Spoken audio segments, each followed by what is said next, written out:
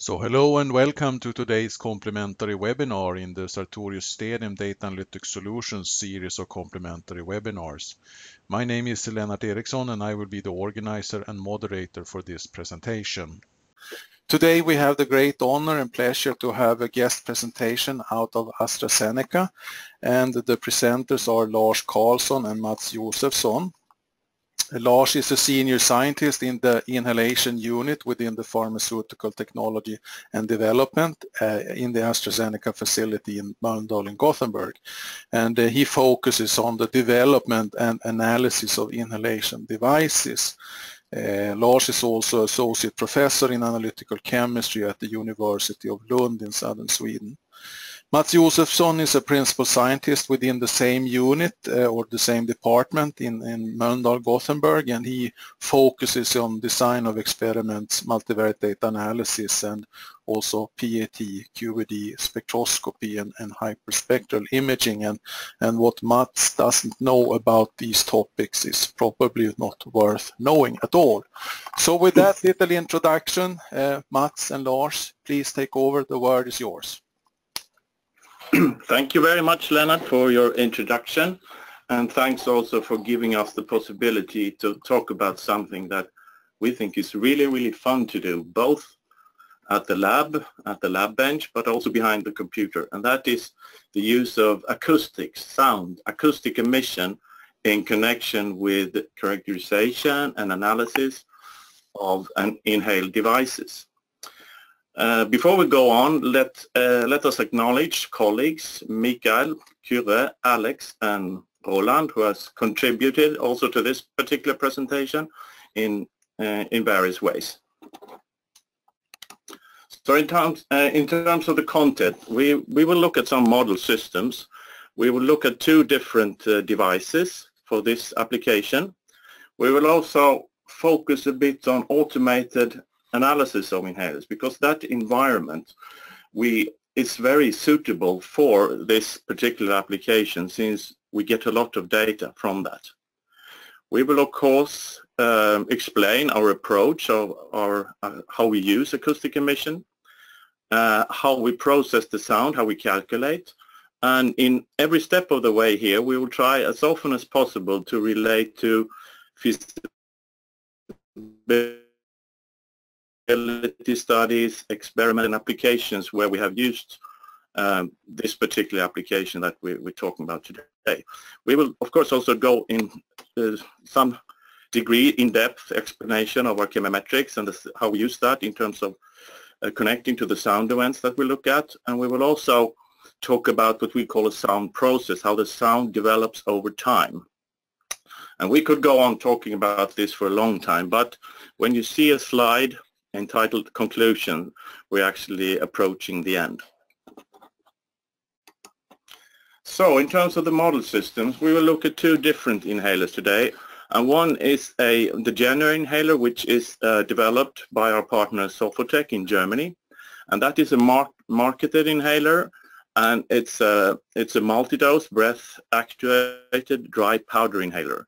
It's quite popular with patients. It's easy to use, it's quite reliable, and it has a multiple feedback and safety mechanism. Important for this application though is that it has a reservoir. The dose is loaded from a reservoir or a container. The other inhaler, which we will address today, is a prototype inhaler. It's in development, and that also it's a multi-dose DPI, but it has a different configuration in terms of loading the doses. In this case, the doses are pre-metered, so they're already loaded in terms of when we do the assembly of that particular inhaler. So we do this in an environment. I would say 90% of the applications we will show today are done in an environment where we use automated analysis of inhaled devices. We use robotics. And in general terms, why do we want to use automation? It's because we see business benefits related to that. We have an increase in efficiency and capability, and we also can mitigate some SHE concerns related to repeated movements and that type of thing. And in general terms also, I mean, we have a philosophy in the whole department here to develop automation in parallel to when we develop devices, because we get a lot of data out of that, and we also see that as an important part of our development programs, whether it be to develop a new device design or look at new formulations. So in this particular environment, that's where we use the acoustic emission. And if you look on the picture to the left, you see how a typical setup can see. We simply put the microphone close to the device where something happened. In this particular case, it's ready to emit the dose, and then it will collect the sound.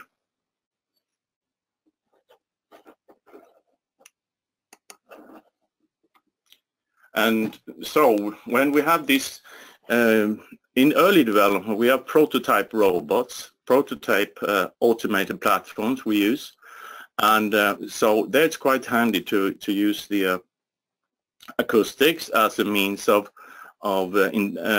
a tool for development. But our goal is to develop GMP robotics, and this is a picture of a GMP model. And that's of course then something that we can transfer to manufacturing operations.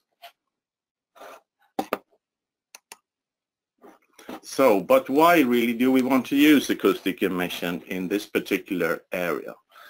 Since we come from the analytical side and the characterization side, this was really something we wanted to do in terms of looking at metadata. Typically in the analysis of automated analysis of devices, we currently use pressure drop as the only means of metadata. And we noticed early that we get a lot of more information from the sound profiles than using only the pressure drop. Also in an environment where I just talked about, where we have prototype robots and new designs, the sound data enables us to sort of differentiate between a problem that can come from the device, or it can come from the analysis equipment. Longer term then, and that is related to the device functionality and performance, we have a vision, let's say, that we can use sound as an aid for designing in robustness and functional performance of a new device design. We can also use this to capture early problems in a device development program. Sound is very efficient to look at differences, and so trending is a strong performance in terms of sound analysis. We also use sound in a different way, which we're not going to address in this particular presentation, but that is in a univariate mode. We just measure timings of mechanical events, and it's quite important then to map a process, so you see which sound comes from the robot or from the analysis and which sound comes from the device. And then you can use these timings because they are often indicative of the quality and the performance of the inhaler. Acoustic emission, we're certainly not the first ones to use acoustic emission. It has been used in several other industries and other areas of research. Typically process monitoring is one of those for blending, not only in pharmaceutics but in other industries as well. Reactions, you can look at progression of reactions with sound. Mechanical robustness, ball bearings, you can measure that with sound. In the airplane industry, for instance, you can use that to measure sort of the long-term performance of mechanical parts, obviously very important. Inhalation is also an area where it has been used before, but in a slightly different way than we are presenting today, namely in adherence monitoring and in a clinical trial setting where there are companies who have a whole infrastructure and logistics for they have devices, let's say, where they have small microphones where they can sort of track how the patient or the trial person uses the device when they take the dose and such things. So So that is something where they use a very advanced design in terms of the device. They have microphones included, whereas in our way we have microphones outside and not built into the inhaler. So we listen passively outside. Yes, and now we can think about why I was actually working with sound and batch processes within pharmaceutical process monitoring many years ago. And one bad thing that happened was that as soon as you had done the sound development in the processing in a small scale, and you scale up to pilot scale, then the sound pattern is different, the sound signature is different in the scale up, and then in the full scale it's also yet another scale. But in this case, for inhalers, it's actually a fantastic win-win situation, because here we are forced to have essentially the same construction from phase 3 clinical trials and onwards for the device. So the sound work that we invest in early will stay invested, so to say, also in full scale, which is one reason why this is more worthwhile for inhalers than for other batch pharmaceutical processes. And how we do this is more details about how we do it. We record sound in a format that is FLAC, and that is a non-destructible sound format. We are not using MP3, that is a destructible format. You could use less compressed format like DAV files and so on, but we choose this one just because it's somewhat compressed, saves some space. We calculate sound spectra at time intervals using the Fourier transform, and we use a script, and we can use a script directly inside Zeneca to import the spectra from binary files, and we can then treat the sound spectra in the same way as we do spectra from NIR, Raman, UV-Vis, or mass spectrometry. So essentially the operation within Zeneca is the same. If you are used to any multivariate software, you can run this within the multivariate software in the same way when you have done these steps, the previous steps. And we go on here. And here is a typical sound track from a prototype inhaler. You see first you have a beginning where there is a sharp, when the air suction is started in the system. Then you have a big transient when the powder is released, and then you have a sort of decaying shape, and then the suction is stopped, and then you have some other robotic sounds down here, down the line. So these sounds are collected. First we collected them by hand with a timer, but now we are collecting them in with a sensor that attaches or feels the magnetic change when there is an actuator that passes by, or the robot passes by an actuator, and then you can get the repeatable time track for every inhaler, and that is much more convenient than to do this by hand, and makes sense in many ways. If we look at the script, this is just a small part of the script that is the core making the Fourier transform calculation. This is not rocket science, it's just running regular Python and code with the NumPy library, and you can do this. We have done it both outside Zeneca as a script producing files, and inside Zeneca directly funneling the files or not the files, but the data into Zeneca as such. Both things are possible, and it turns out to be very convenient to package it in one flow with a script like this. Here are the spectra. You can see example spectra from the first.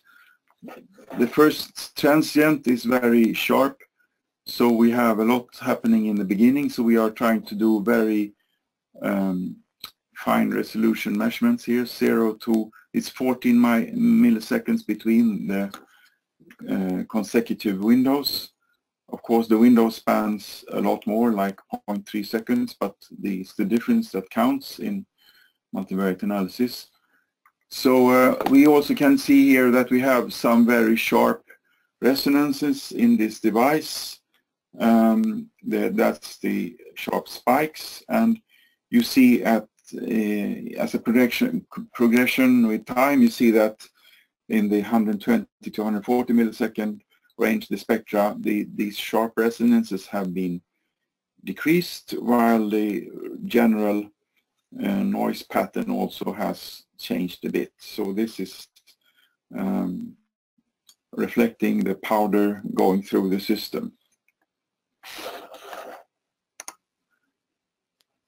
Here we also, before we do raw data, before we do multivariate data analysis, it's always good to look at the raw data, and one way to look at the raw data is to do a waterfall plot, and this is a waterfall plot of January spectra.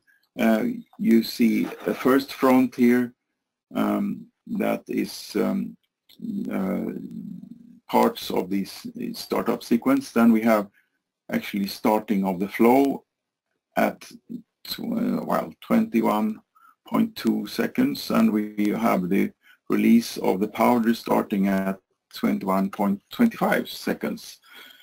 And here you can get the general feeling for what's happening, and you can, and this is, here we have collected many more spectra to just produce this slide, and that would not be viable to do in a multivariate data analysis. We don't need that many. We need about 20 spectra or 40 spectra or something like that. That's sufficient, but to produce this view, we can do many more spectra. And you also, if you have a good screen and the connection is good, you can see a slight sideways track here, and that is actually a part of the inhaler that is having a pitch change, and Lars will talk about what that part is later. So always look at the raw data, it's a good advice as well. Here are the parts in more detail.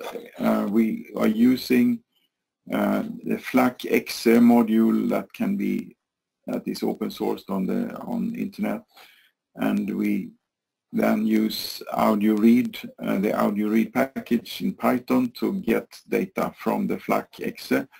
We use NumPy, a numerical library, to do all the linear algebra that is needed for this, and the Fourier transforms. This is a package. NumPy is on the same level of competence as MATLAB, I would say. It's very well used in many research activities and very well tested by many scientists. And then we use the multivariate package Zeneca 14 in this case, and we run PCA, PLS, and OPLS on these spectra, and that's the software part of the experimental, I would say. And here we have a prototype run. We have 3 different formulations, and we have 5 runs. That means that we are emptying 5 cavities for each formulation, and we are running 20 spectra per actuation, and we are doing centered unscaled principal components analysis here. You see that we have in those different formulations, we have 5% of the active, and 8% of the active, or 1% of the active, and the rest is as a filler up to the same weight is by lactose. So this is an ordered mix, as it's called. And you can see from this side that you can see that these tracks are going in different directions for the different formulations. If we take the next, we fold up the third component on the x-axis, you see that they are actually clearly separated in the in this profile, and it should be viable to apply a regression model to see the amount of, or at least the qualitative difference between these three formulations in the same inhaler. So that we do.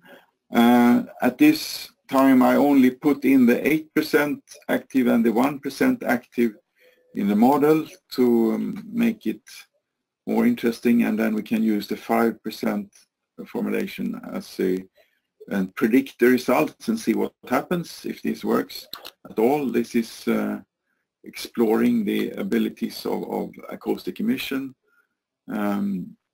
So this is, and here we see the loading vector for this OPLS model, and you see clearly we still have this very strong resonance here that is different with different formulations, and we also have a fair amount of well, systematic vacuum cleaner sound, if we say so. That is varying with those two, which is different between those two APIs. And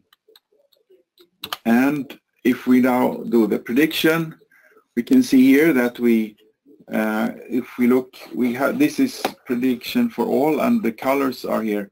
8% is yellowish orange, and 1% is greenish blue, and 5% should be somewhere here around a greenish yellow. And we see that all the 5% APIs are actually falling between the 1 and 8, which so it's correctly ordered. We should now notice that this is the full track of all spectra, and at some points this is a good predictor, and sometimes it's in the end, I would say we should expect it to not be so much material, so the ability to predict well is less in the end of this sound profile. We can look at the more detailed image here. Here are all predictions again plotted in a different way with the predicted API as the y-axis and then the time track on the x-axis. And you see here that the red ones that are inside the model, they are better predicted, of course. We see that the blue ones that are truly predicted, they are spreading more in the end than in the beginning, which means that we have this case that we have a worse prediction in the end, but in the middle here we have actually quite good collection of this one, except for the first run. I know this is the first run, the lowest one. That one is slightly different, and we know it's different. That's due to the acoustic properties when we are going from 0 open cavities to 1 open cavity, then that's a different acoustic event than to going from having 1 open on one side and having 1 closed on the other side, so to say. So this is this deviation is still fantastic, but there is an explanation for that one, so we can more look at these 4 other ones if we look at the regular situation of repetition. So in this way, I think it's actually viable to think about. It's probably, we cannot say that it's possible to do correct content calibration, but we can at least see qualitative variations, and we can see similarities and dissimilarities within formulation changes and such things. Yes, and now moving from the prototype DPI, we move back to the January again, and this is of course a very smart device. It has of course been made for patients, but considering the nice sound it emits, it's almost like it was made for sound nerds like Mats and myself. Anyway, what we look at, or what we listen to rather, is two different sound events. One we call the load, and that occurs when you press the green button in the picture there, and that is when the dose is loaded from a reservoir inside the inhaler. What we call the trig sound is really two sounds in reality. One is the trig, which is the feedback to the patient, which is mechanical sound, but it's also when the dose is emitted through the classifier, or cyclone it's also mentioned, which is a device which is dispersion unit inside the device, also close to the mouthpiece. Let's look at the sound profiles then, when we have simply the raw data from these from a January analysis.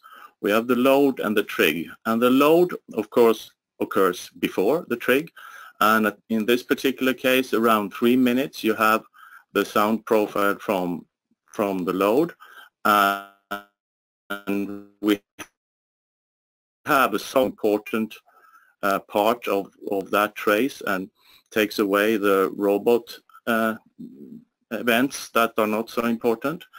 And the trig then, depending of course the robot movements and operations, occurs later, typically around 21 seconds in this particular case, and that is when the dose is emitted, and yeah, the device has been moved by the robot to the place where it emits the dose into where the dose is captured.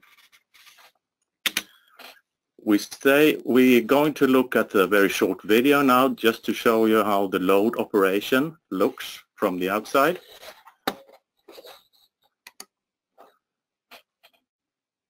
And this is what you will see here is the robot arm coming in from the right with the device, and it goes into the load position, and there is a mechanical finger or a piston that simply pushes the button down. So this sound doesn't really sound much in reality, and you would think it doesn't contain much information. If I should say something similar, what is it similar to? It's like cracking a small Coca-Cola can or something like that. So you would imagine that how can this be important? But we have looked at that sound as well, and this is work by a student working with us now, Mr. Mikael Boberg, and he has looked at the different steps in this small operation, going from start to finish, when the piston reaches the load button and the load button is pressed down and the piston ascends again. So this type of mapping for this process, and we should also mention here that we have a script here that can do very high resolution plotting, PCA plots. This is a PCA plot, and there you can see the PCA trace, or rather the sound process of this operation. And this helps us to sort of separate out what comes from the robot, what comes from the interaction robot device, and what comes from the device itself. But it actually is different. We looked at, as a model sort of experiment, we looked at two different lactose qualities. These are two respitoses, and they are different in terms of their size, their particle size distribution, and they come out in this PCA score plot as quite different, just in this little load sound. Now we are going to look at the trig sound, or rather the trig and flush, because this is the dispersion unit, and in this movie here, you can see particles coming through, and the dispersion unit is of course made for the de-agglomeration of API from the lactose carrier particles. If it is lactose, that is the carrier, and also for sort of the retention of coarse particles. So this is what makes the nice sound, that sort of a turbine-like sound that Mats was referring to earlier.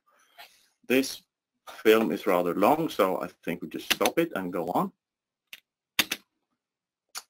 And in this slide we have characterized really and looked at the PCA plot and looked at what's happening with the sound with time. So, and we have two different configurations, one in empty inhaler and one filled just with placebo powder. And if we look at what's happening with time here, you see for the placebo trace, it's quite a dynamic sort of process, and it moves over time over the PCA area. Whereas the empty one, it's not silent, of course, it will be noisy as well, but in terms of dynamics, it's more still and it's static, and it will only sort of change when it comes to the end of the suction time that is set by the robot. And here we have a loading plot of the previous score plot, and you see here this is actually unit variance scaled, and Lars is preferring to have those models unit variance scaled in many cases.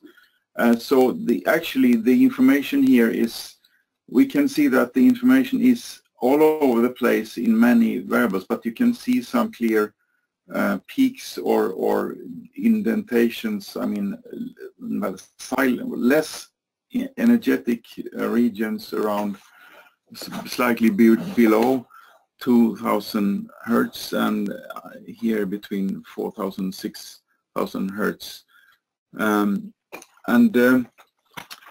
It is probably very, I mean, in the prototype inhaler we have a defined cavity that has a resonance frequency, but here we have more, as you saw, a turbine, and we have a flowing through system that is also varying in frequency, which means that we will have less discrete stable frequencies here, but still we have the ability to make good models from this pattern. That is somewhat complicated. So next slide. And if we look at this is a PCA plot again, and if we look at the two different sound events that we are trying to characterize, the load and the trig, and in this particular experiment we have two different lactoses again, and you can see that the PCA trace, or the let's say the sound process, is sort of much more dynamic, and it gives a bigger sort of effect in this particular plot for the trig sound, whereas the load sound in this respect is smaller. So if we go and zoom in on the load, we see also there that actually it's the blue and the red trace for the different lactoses, and you can actually see that also here in the load signal you see differences between these two lactoses in terms of their sound process in the load unit's operation. So you've seen this slide before. For load and a PCA score plot, we see differences between two different carriers. We can hear difference in the sound, and we can calculate that.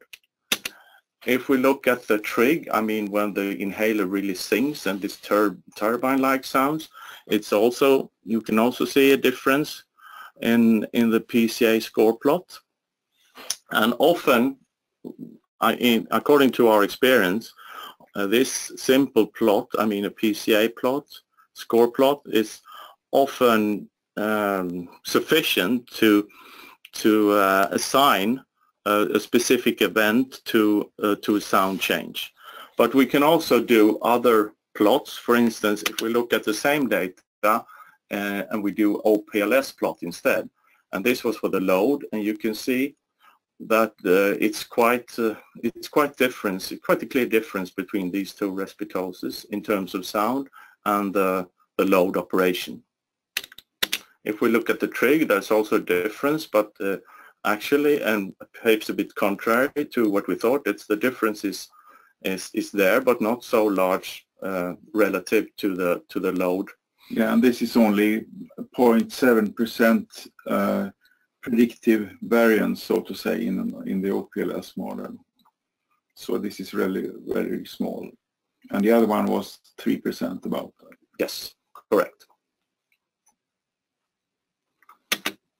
Okay, so moving into some conclusions, I think we have shown that with this, not only in this talk, but with other experiments, that acoustic emission combined with chemometrics is a capable tool to distinguish between various things that changes the sound, like different formulations and raw material qualities, and it's also quite efficient to see change, to monitor trends. And it's especially efficient in an automated platform sort of environment, and it's a useful tool, at least for prototype type robot and automated platforms, where we can distinguish between problems related to the device, the prototype device, or the analysis. And as we move on and we do these high resolution plots, we can really see that A/B combined with multivariate analysis, we can get detailed information regarding the device and its operational performance. Yes, and this is somewhat unusual for a normal NIR spectroscopist, but anywhere where we have good quality measurements, we can add new dimensions to the interpretation of results. And the stranger the measurements, the more useful the chemometrics, I would say, because we can apply, the less we understand in the beginning, the more we have use for the chemometrics tool to elucidate what we can use this for and how, and we can also use very small signals to our benefit in this case, we have noticed.